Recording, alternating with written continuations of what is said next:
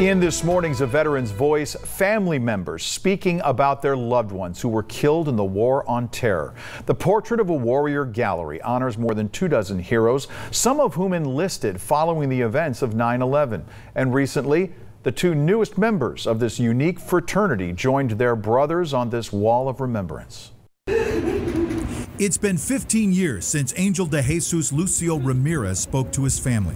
Assigned to the Army's 16th Engineer Battalion, 1st Armored Division, Ramirez was killed by a roadside bomb on Veterans Day 2006. So we just love you and your family, and we are here for you, like I said. Now his image hangs alongside other brothers in arms at the Portrait of a Warrior gallery. I'm very happy because I remember my son all the time.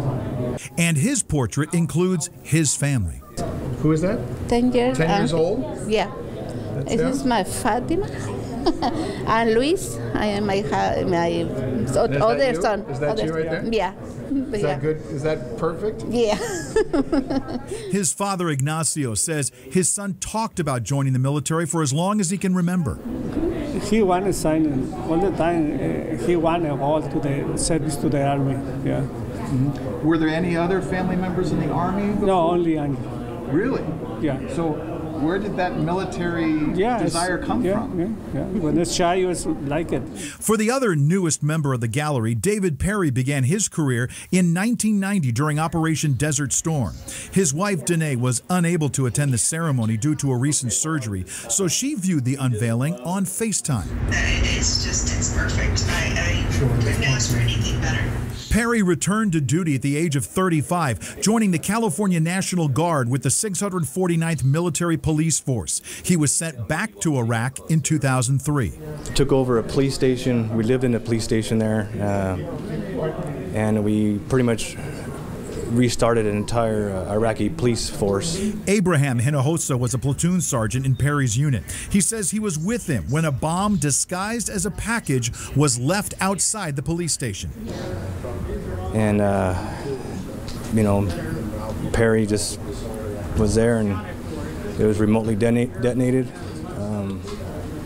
As the phone scanned the room, Danae didn't recognize Hinojosa at first, now a CHP officer, as the man who was with David at the end.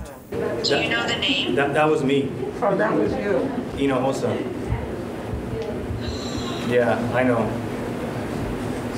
She knew I was with him at the end, and then she just didn't recognize me until she recognized me, and then she wanted to stop talking.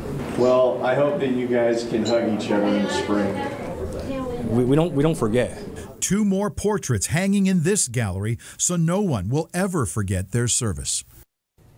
Now, in addition to Ramirez, Adam Zanuto and Kenneth Hermogino both listed the attacks of 9/11 in their bios as the reason they joined the military.